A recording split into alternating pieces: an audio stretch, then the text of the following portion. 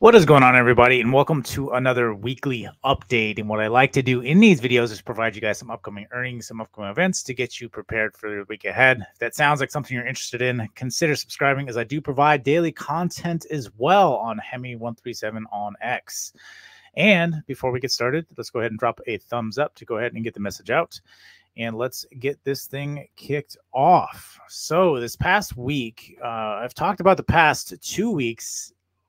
There really wasn't anything major scheduled. There has been a lot of Fed members. This week is also the same thing. There will be a lot of Fed members as well speaking, and they have essentially had a lot of influence over intraday moves. Now, Powell, really ultimately what matters is unless the Fed member is a voting member, which changes, and unless it's Powell, really, Powell will dictate the direction. Some voting members will dictate intraday moves, and also ultimately understand as well that there can be a lot of confusion, essentially, which comes with Fed members speaking. So this past week, for the past couple of weeks, we've had a lot of Fed members speaking, just giving their thoughts and their opinions, essentially, on what they expect for rate cuts. Now, again, there's been a lot of different opinions, a lot of different scenarios. Essentially, last year, we came from a point that we thought we would have multiple cuts before the end of last year.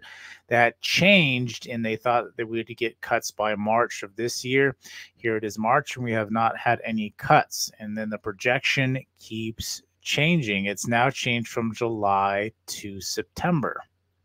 That being said, what is leading up into another big week? By the end of this week, we start kicking off, well, we kick off during the week. We start kicking off earnings this week, but the big players start on Friday when we start getting the banks involved. So being said, let's look at this past week. This past week, like I've said, there's a lot of big information that's coming out. I've said they've tried to essentially filter all the news, or not allow any news to go out there, any big news to go out there until earnings time. But the problem being is that everything is the wheels are falling off right now. We've talked about this for many months, and I've talked about how this could be delayed, and it has been delayed. Numbers are essentially being manipulated to paint a utopic picture when people are all over social media talking about how things are extremely difficult. People making 3 times the average minimum wage, and they are still struggling to make ends meet. These are all major issues that are currently going on. That inflation is out of hand. And so with all that being said, again, you can, if you dig 3 layers deep, you realize that there is more to the story than what's actually being told. That the devil is always in the details, and that is exactly what is going on. And if you're just reading headline news, you're not going to understand why you may feel like you're essentially segregated from everybody else, because of the fact that it seems like everything is just utopic and you're struggling to do anything just to essentially provide shelter and provide food for yourself. So with that being said, let's take a look at some things and kind of go over what's been going on over the past week. So the past week, we've had a lot of Fed members talking, which played into a lot of different things going on this week. And I've talked about this. The Fed were essentially giving perspective on the cuts. And this is where I'm all leading to this. Sorry, I've got going on a tangent there. But ultimately, what is happening is this past week, we got a lot of mixed messages, essentially saying that we would have, quite a few rate cuts by the back half of this year. First, it was supposed to be the beginning half. Then they shifted it to the back half. Now they're saying it was 3. And then now they're saying it's 2. And they said it's 1. And then now they're saying it may not even happen this year. And something we've talked about is inflation is starting to creep back in, and that is the biggest concern. We can't cut if inflation is creeping back up and we're reporting fantastic numbers when in fact we all know that things aren't fantastic. And so with that being said, over the past week, we had non-farm payrolls. We added 303,000 jobs. That was the actual versus the estimated 214,000. The problem with this is it's about 10 or 11 out of 13 of the last essentially job reports have been revised way down. We're talking like hundreds of thousands of jobs. And something I've talked about and I mentioned on non-farms is not only that, is a lot of these jobs that are being created or vast majority of them are being part-time jobs while cutting a lot of the full-time jobs. So people are working 2 to 3 jobs, and again, they can't make ends meet. And normally part-time essentially means that you don't have to pay full benefits for a lot of employees, which helps the companies because the companies are trying to save their profitability. You know, and something we've seen over the past week too is California's essentially established $20 an hour for essentially the fast food industry. And essentially a lot of fast food is closed down over the past week. It's something I've talked about and I mentioned back when UPS, when there was that whole fight about with the union, and then wanted higher pay. They won, I think it was like $175,000 a year for the drivers. And then shortly after, guess what happened? Essentially, almost a whole, a huge, massive amount of layoffs occurred shortly after the fact, because you understand these companies aren't as profitable as it may seem, as there's a lot of overhead expenses for a lot of different things. And again, understand that the misleading information that it's always the rich and everything else, and they're not trying to get in conspiracy theories because it's very easy when you start getting along a lot of these different things. But when you're in the market, you see the banks and the way they manipulate the markets. And then you realize that it leads to, manipulation and corruption and all kinds of stuff that is currently going on. And in reading the books, there's specific books out there that give you great detail of how this whole debt-based system works. And I highly advise that if you're going to be in the market, you need to know how the dollar works and where it came from. And, since we got off the gold standard and essentially we are on the petrodollar, which we're on the verge of potentially losing the petrodollar because of BRICS. And a bunch of nations are tired of essentially the U.S. weaponizing the dollar. And so with that being said, you are getting massive global tensions occurring around the world. You also had essentially Taiwan have a major earthquake in the beginning of the week, which they had to shut down the facility. I guess there was some damage, to the machine as well. The machines they have there for making the chips, and understand that they are essentially, I think they produce like 60% of the semiconductors in the world. And this is why there's a lot of tension between China and the US right now, because it's essentially a race to AI at this point. And so whoever can lead in the charge with AI is essentially going to pull us out, because right now, despite even though all the corruption that's going on, we are still in better position than the rest of the world, sadly. And with that being said, it's going to be a race to AI, because that is going to give us the production we need for the spending that we have. Our spending is out of control. People can't keep up. You can create money and all that. That's fine and great and dandy. You can pull that out of anywhere, and they continue to spend. That causes inflation because of the fact that you don't have enough production occurring. But to be able to solve that issue, and China's even 10 times worse than we are. To solve the production issue, you need to start incorporating AI. You need to start incorporating robotics to be able to get us there. So that being said, going back to non-farm payrolls. Now, again, very manipulated, a lot of part-time work. Again, they've revised what the average work week is only 32 hours compared to the 40. So that is taken into account a lot of these part-time jobs. And so this is where these massive, crazy, ridiculous numbers are coming from. The environment in which you are in is not the same environment you grew up in. It is changing dramatically, and has been essentially accelerated since we've had the pandemic and all of the supply constraints, because everybody had to work from home.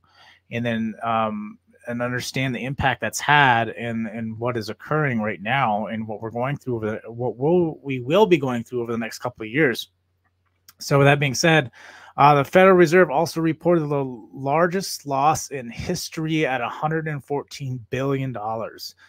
And this is it's a big eye opener on how everything is essentially done in the way the dollar is essentially divided and able to essentially create money out of thin air, like they say, and then essentially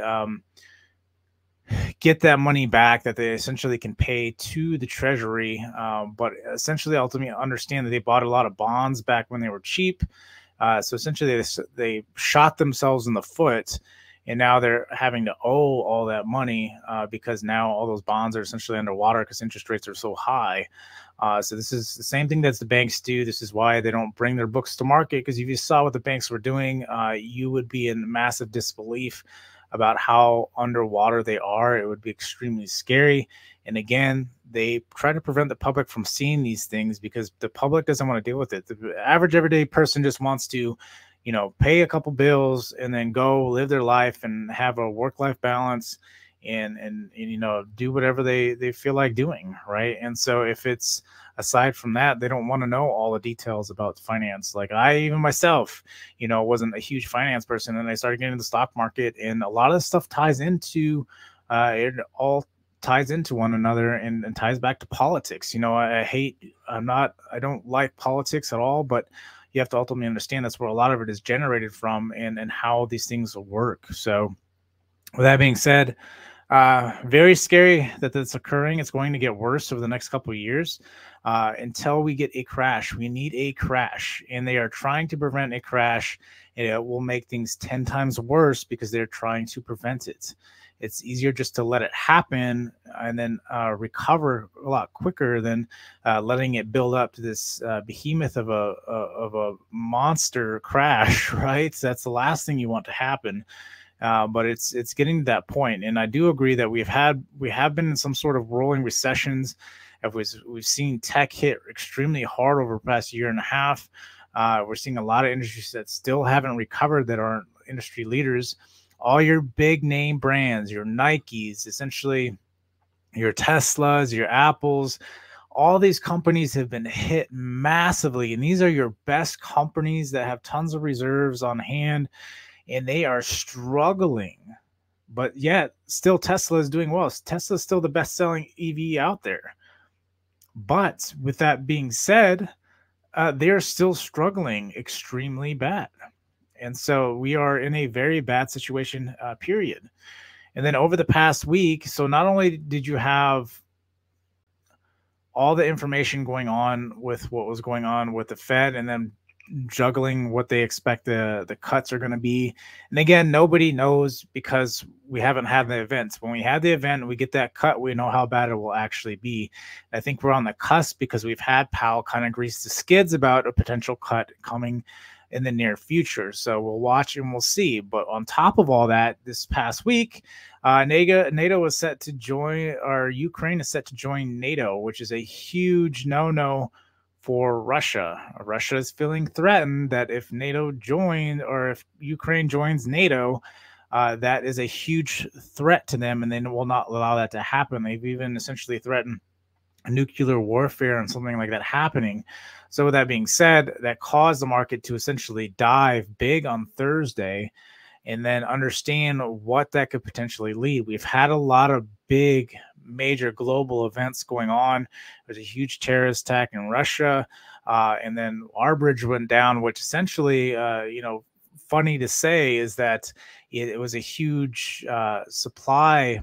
That bridge has a lot of supply that goes over it, and the fact that you're trying to move stuff over it, any kind of slowdown of resources is going to cause problems. And again, supply chain issues. If we start off with a war, that's going to be a huge problem. We are already dealing with inflation problems, and they could get worse, especially with the global tensions. And they also had the administration come on and say they want to cease fire in Gaza. And so what does that ultimately mean is that you have to understand that there's a lot of oil around that area that they produce so much oil in that area that if there's any delays in getting supply out of there, it's going to be a huge issue and going to cause more inflation. So with that being said, again, that's all the rate drama all tied in. You have to understand all this stuff ties in. So I know it can be confusing, but ultimately trying to provide more clarification here on what's going on. And right now, what we're seeing is gold, oil, crypto, all rising as bonds fall. So there's a lot of worry and concern, despite the the market's still running up.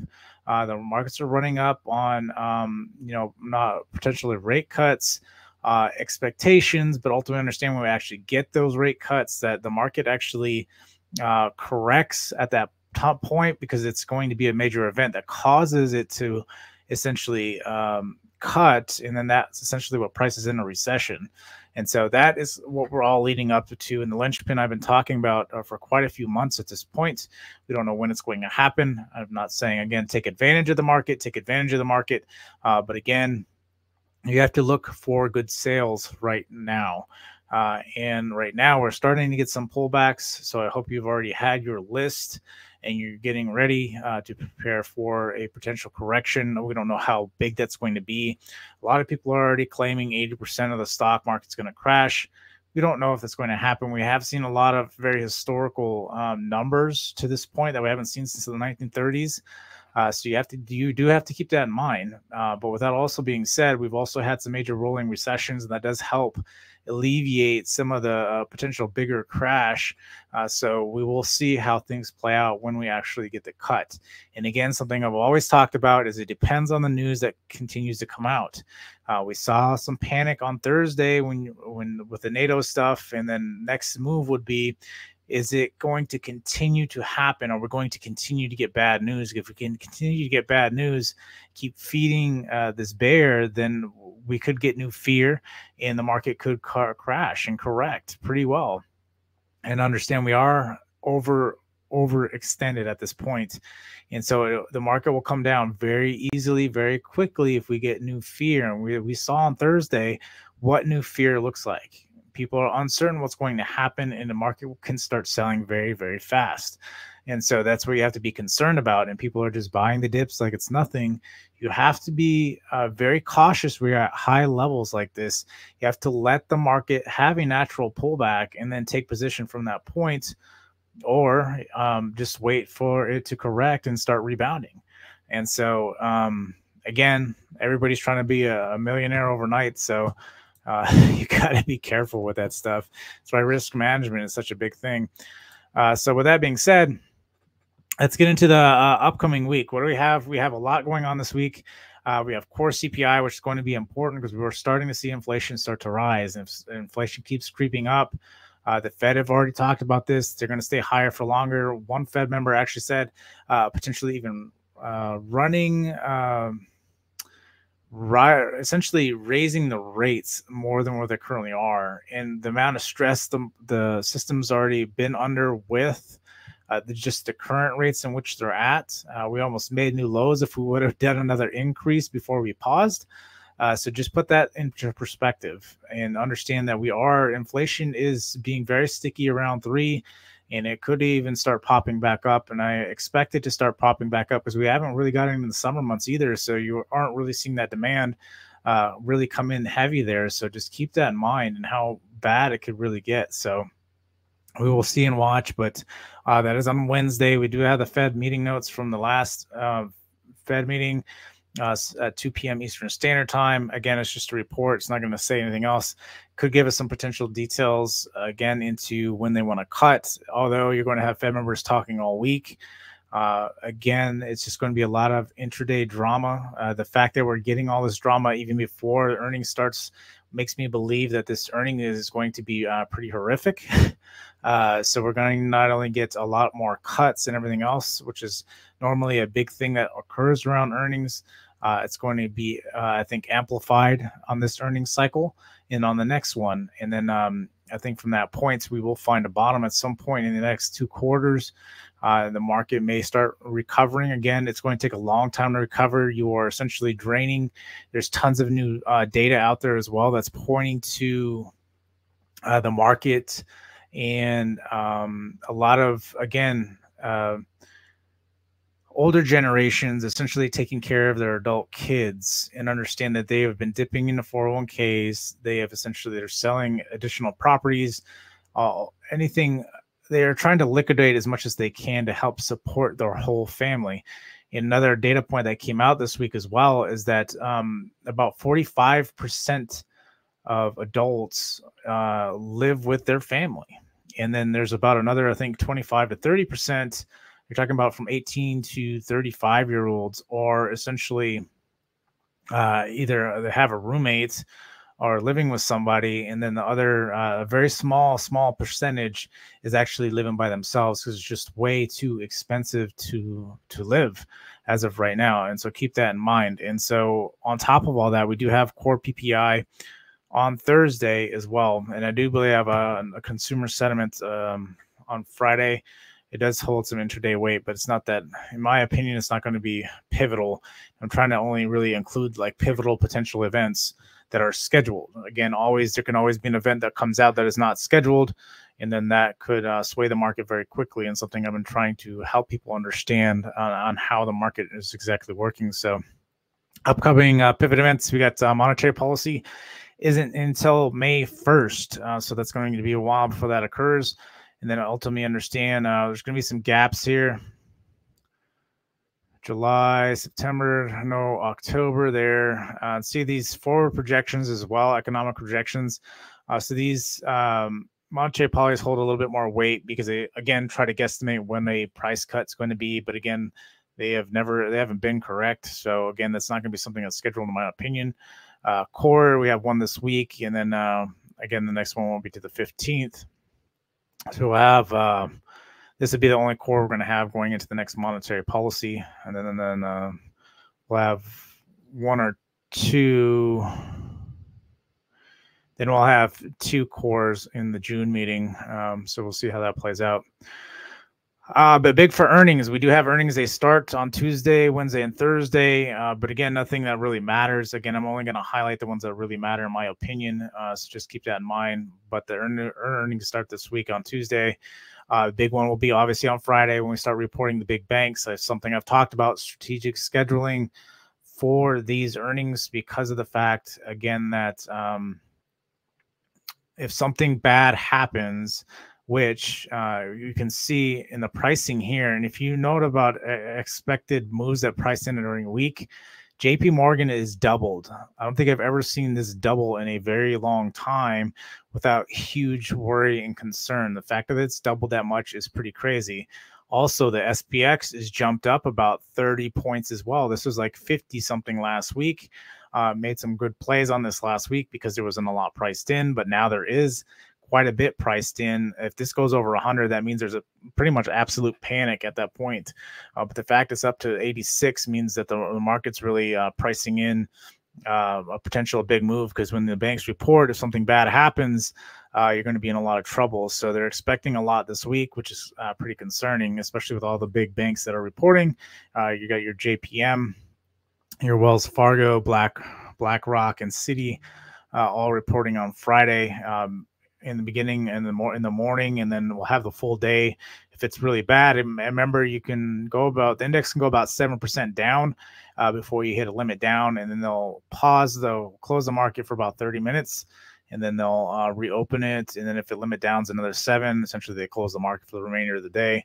And so this is why when I say they strategically place this thing, because if that occurs on Friday, they can take it into the weekend. They can try to, come up with whatever other package they need to come up with to try to fluff everything up, kind of put everything on ice so you don't get full panic mode over the weekend, and then you can kind of control it a little bit better going into Monday. And then we've seen that, right? When SVB went down, we've seen how they tried to panic rush everything, came up with this new program, the Fed funding program. So essentially just doing what the banks already do. They just repackaged it and sold it as another backup plan to save the banks and to bail out the banks. And essentially that's what they do, right? And this is something that always occurs all the time. So I'm not expecting moves for this week. Again, some big moves in the SP, in the general index, and then again on the banks. It's expected because this is what happens if they're reporting that week. It goes up a lot. Tesla is a little bit higher this week. It's up at 10. There's a lot going on with Tesla, but I'll talk about that when we get into the chart. And then Tesla's got earnings not this week but next week as well, so keep that in mind. So that would jump up from 10 quite a bit until next week. Boeing is about normal on 6. So let's go ahead and take a look at the charts. So as of right now, this is something I've been talking about. This is a channel I changed this a little bit because that top piece was like all off and it was looking a little congested all up in here. But like I said, this is essentially our pivot that we had back in October. This is the pause that we've had, and we've gone essentially straight up. This is normal. That happens when you are going through times like this and going through these cycles. When you hit a pause, the market will rally for, however months before we get our cut. We are getting extremely close to a cut. The problem being is on Friday or on Thursday, we had that worry. This was essentially the NATO move about what's going on. Now, on Friday, we've essentially retested that. On Monday, if we can't break back above this 52.26, that is a official retest, and we could start selling off pretty heavy. We have new worries and concerns. And then if you got that back by bad bank earnings, maybe we start getting more unemployments, maybe things start getting really, really bad, and we get a cut, that could be what we need. Because normally from a pause, it's about 3 to 4 months is about what they say, maybe even 6 months. It really just depends on when that cut comes. When that cut comes, then it's such a worrying concern because of whatever that event is, that forces the Fed to have to cut. And that price is in a recession. And so we'll see. Again, despite all the data, the Fed really know what the data numbers are. This is why they're kind of greasing the skids about a potential cut. They're not going to hold it all year. If there's an event that occurs, then they will actually try to fix it. So with that being said, we will wait and see until that pin is pulled. But right now, we have broken out of the channel. Come on Monday, if we can't hold this 51.57, we're going back down the 5100 level. And then your next level after that would essentially be the 50.38. But we don't want to get ahead of ourselves here because of the fact that we want to first wait and see how we open. But ultimately, right now, we are looking like we have broken the channel and we have retested it on Friday. And then on Monday, it's going to be important where we are. Maybe we sit and we hover around here in this channel. And then when we get the actual cut, we break down. Or if we get some utopic state and things are just magically better, we could potentially break up and make new all-time highs. But we have officially broken the channel. We'll see if we continue to chop through here or if we break this next level down. Again, we would at least want a normal correction. With the fact that we're starting a normal correction right before we start our earnings cycle is pretty concerning. So we'll see what happens there. But let's go ahead and move on to crypto. Bitcoin is creating a nice little wedge here. Again, we are about a week and a half away, essentially, or to about 2 weeks away from the halving. That will hopefully put us right here at the end of the wedge and potentially break up or down. I think we're going to break up. Again, depending on the timing, I don't think we're going to start cutting. I hope we don't start cutting in the next couple months. It's always a possibility. Like I said, we've seen an acceleration in layoffs, so it might be here a lot sooner than we think. But again, could even not see anything until next year.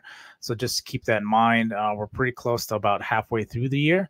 And we got an election here coming up in November. So, but we'll see how this does play out. Again, Bitcoin doesn't really, it has its major move after about like 4 to 6 months after the halving. So just keep that in mind. But we're seeing some new movement in crypto because of the fact that there is also the spot ETF that has occurred this year. So that has essentially caused a huge rally. BlackRock is eating up tons of Bitcoin. So do keep that in mind. as a lot of people do want to be invested in that, but they don't want to actually hold the crypto. So we'll see what happens here. But again, looks like this is really building up for a lot bigger of a move. So we'll continue to watch that and see how that does play out. Let's bring up oil again. We're here real quick. This is, again, concerning that you're seeing massive moves in oil commodity. When commodities start rising up, that means you're going to get a lot of, it's going to be delayed right now, but what you're going to see a lot of inflation. So you need to be very careful about that and understand what's going to happen there. So again, I haven't traded oil, I think, since I first joined, started really getting in the markets. Oil was one of the big ones I did trade, but it's been a long time since I have traded oil. But just wanted to bring that up. And then Tesla. Again, this massive descending wedge. I expect a huge move out of here, at least to test that 240 mark again. Again on Friday, a lot of craziness occurred on Friday. Opened up essentially saying that Tesla was essentially going to get rid of their low-cost vehicle, only for it to come out saying that Reuters was incorrect and lying about that. And then right before close on Friday, you also had Elon Musk come on and say that they're going to talk about, to give some good information on robo-taxis on August 8th, which if you are keeping up to date on FSD, they are extremely close to completing FSD. If they get approval, you could start talking about robo-taxis and then having the robo-taxi service, so you don't have to buy a car. You just can essentially contribute for that service, and then you can always have a vehicle. So why would people want to purchase cars at that point? And so that's what the robo-taxi service is, and something that Elon and Tesla has been working on for a very long time. If that comes to fruition, if we get some information that may be coming next year, that would be incredible. And you can see how this whole technicals would play out, that we could even potentially break this bigger wedge here, this bigger wedge that we've been developing. We may continue to chop here depending on what happens with the market, but you get robo-taxi hype. This thing can break us back to all-time highs. We're not even including humanoids. I think the humanoid stuff would, the FSD stuff would essentially start that big run. And then on top of that, you're going to have humanoids on top of that. And so that, I think we'll see the impact with that within the next year, or some big announcement on humanoids, as there has been new information that has dropped from Apple, essentially looking into humanoids. So just keep that in mind. But again, you have to understand that Tesla is a very unique position, as they have the cash flow. They know how to mass produce these robots, which is a huge issue for a lot of companies that Tesla is essentially can already solve. And then they also have, again, the AI associated with that, because, again, they've created FSD, and they can expand on that and start doing other industrial humanoids, because that's where the biggest gap is right now. I'm not expecting humanoids to be in your home for a while. Maybe a lot sooner than you think, but I think another 5 to 10 years you can expect the humanoids to be in the homes.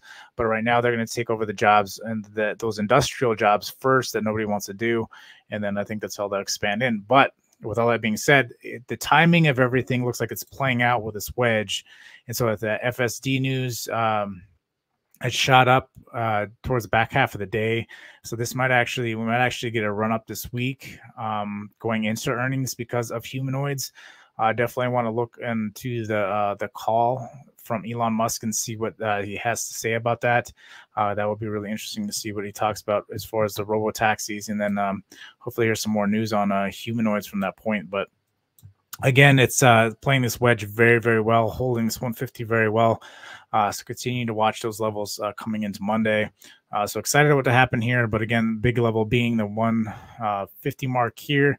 And then if we break out, if that news breaks us out of this 180 level, could see a nice, like I said, a nice run up to potentially maybe the 240, 230 mark here in the next coming weeks going into earnings. And then if they do well, may break us out, or maybe just start selling off and continue to chop till we get that cut. If that cuts in the next couple of weeks or next couple of months, maybe that cut will occur. I know around June this thing actually breaks out because of FSD or whatever the case is. Maybe we're pricing a recession. I'm kind of hoping we're pricing a recession in the next like 2 months or so, because then that would kind of, I don't think Tesla's going to break down to 100 again. Again, it all depends on new news. Tesla was $100, a year and a half ago. And so I just don't, at this point, I don't see that currently happening. I think this may be your lowest point you'll get Tesla. Always can be wrong about that. So again, this is not financial advice, but I really don't see at this point with the news that Tesla has lined up, it's going to be life-changing, right? It's going to change the way our society functions. Tesla is very good at that. They did that with EVs. Now they're getting ready to move into FSD. So again, imagine the amount of money you can save and not owning a car, but just essentially buying into that service, and then having that would be much simpler than essentially paying for a car, paying for insurance. Since insurance is skyrocketing right now, Tesla could take a huge advantage of that with robo-taxis. And if they, again, I have to understand the approval process for that. It's going to be extremely hard as well to allow robots to just drive people around. Again, there's a huge concern, and you have to build trust, and that takes a long time. That's not just an overnight thing. So, but with all that being said, again, could be really interesting to see how this does play out. So again, I think now is a golden opportunity to be buying Tesla, but we'll continue to watch, see how that plays out. Let's take a quick look at NVIDIA. NVIDIA got slammed on Thursday, obviously, and this is what's concerning. If we start pulling back with the semiconductor stuff, I think fed into this as well. Right now, it's really holding this 863. I would really like it if the market really starts selling off. I can see NVIDIA just selling off because of the market. I really like this 770 mark, and even lower if we can fill this gap down here. Potentially see a brief visit under 700 would be really great. I would definitely like to get into NVIDIA if it does do that. But again, be very careful. I think at these levels are still very high. I still think the functionality needs to be there again. But again, because of supply, it's going to be extremely hard to keep up with the demand. It's already being hard to keeping up with the demand. So it can potentially get worse. So just keep that in mind. So there could be a big correction in the future, only because the supply is not there. If the supply is not there, you could start seeing some hits in these forecasts. So we'll see how things work out, but continue to watch that there. PayPal, like I've talked about, still really interested in this one. Want this to still correct back down to the 57 mark. So watching that closely there. Again, this playing this range from the 57 to the 67. I think we can revisit this one more time. May have another bad earnings and potentially even come down here.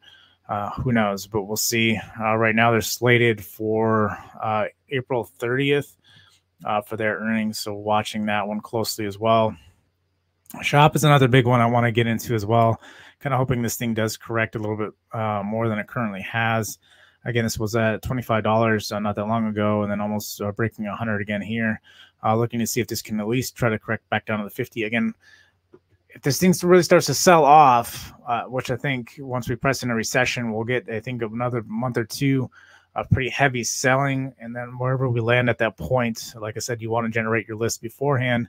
So when it starts to occur, you have your eye on the prize on whatever you want before we go into the next, because I do believe we will be turning on the printers again at some point, and then you're going to want to be in a good position by the time that happens. So it's good to plan ahead of time before that does occur. Now, Boeing, again, understand why it's at 183, despite all their planes falling out of the sky. So with that being said, again, this level is very critical. This 180 level, we're flirting back down with it. If this thing does break, you can't start bringing the market with it. That's just kind of a strong representation of the value stocks out there. And right now, it's looking pretty weak. So we'll continue to watch to see if this does break it, or we could bounce and try to retest again up around that 200 level. But again, it's in a very weak state right now. So if we do break this, we could start seeing some trouble with value. Value and essentially financials have been holding up the markets over the last year. It's really been tech, but tech, the Mag 7 has gone down to like the Mag 3 at this point. So if the Mag 3 go down, then the rest of the market's going to be hurting pretty bad. JPM obviously doing earnings here on Friday. So we'll see what happens here. They're at a very high point, all-time highs. Expecting this thing to start correcting back at some point. Don't know what earnings cycle that's going to be, but again, they're accumulating more assets that they shouldn't be because they're already grossly own a huge part of the market, and banks shouldn't have that much power. But nonetheless, JPM is still getting that power. So again, understand that they are in a very good position.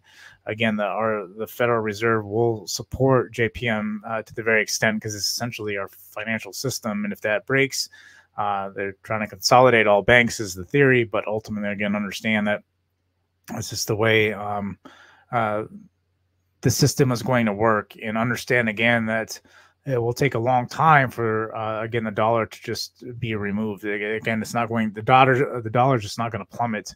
There's too much riding on the dollar. Again, despite what the current world is going in. Again, the U.S. is still, even though there may be some corruptness and some other things going on there, they're not as bad as the rest of the world, and people still have a lot of trust in the U.S. I think we're flirting with that trust and what people actually expect from the U.S. But again, understand that it's still going to take a long time to come off the dollar. It's just not going to be a quick thing. So with all that being said, if you made it this far, I do appreciate you. Go ahead and drop a like. And until next time, I'll see you guys later.